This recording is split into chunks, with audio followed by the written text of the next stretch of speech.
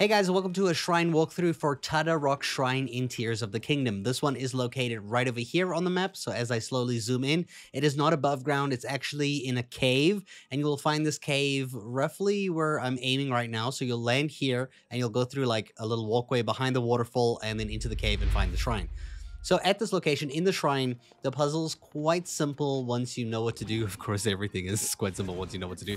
But grab the first block, drop it in. This one's really easy, and then jump across. That one is a no-brainer. I'm sure everybody thought of that. The second part is maybe a little bit more tricky. So you're going to go here, and there's an ice cube that falls on the left-hand side here. You want the ice cube to be about a little bit, like half of the size of the main cube. This is still fine. We're going to use it as a stepping stone to reach that chest over there. So place it over here. Bring the big metal block as well, and we're going to place it over there. And now you're just going to climb up there and get the chest. As usual, we do not spoil what's inside the chest. Go do the shrine yourself to go see. And then we are done here. So now we need to actually get a full-sized ice cube. So we're going to go ahead and melt this one. And we're going to have to use the metal block again to cover the flames entirely. So just cover the flames just like this, everything. Put the cube over here so you can get a nice fresh full-size one. There we go. And now you're going to take it to the lava. You're going to drop it in the lava. It's going to make like a platform. It's actually two of them. And you're just going to like zigzag rotate one. When you're on the other one, you just move the other one and go across. You can also use rewind to try get across if you want.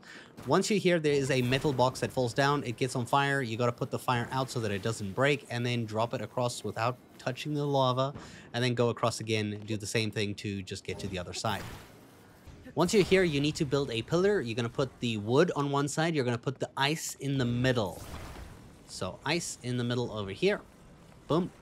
And then you're going to put the metal side over here. The metal side is the one that we're going to put into the flames on the end here. So put it there, and you're going to grab from the metal side because it's at the bottom, and you're going to rotate it until it's like in a pillar form. You have to be holding the metal side so they can get it aiming high like this. Otherwise, it's not going to work. And you're going to put it like that so that the fire only hits the metal. And then you need to take this ball out with the lightning, and you're going to push it to the side so that the water is not electrified and that you can jump on this middle piece. And we're going to be using ascend from the very back corner over here to basically ascend through the entire pillar to the end of the puzzle. I hope you guys enjoyed this guide, and thank you so much for watching.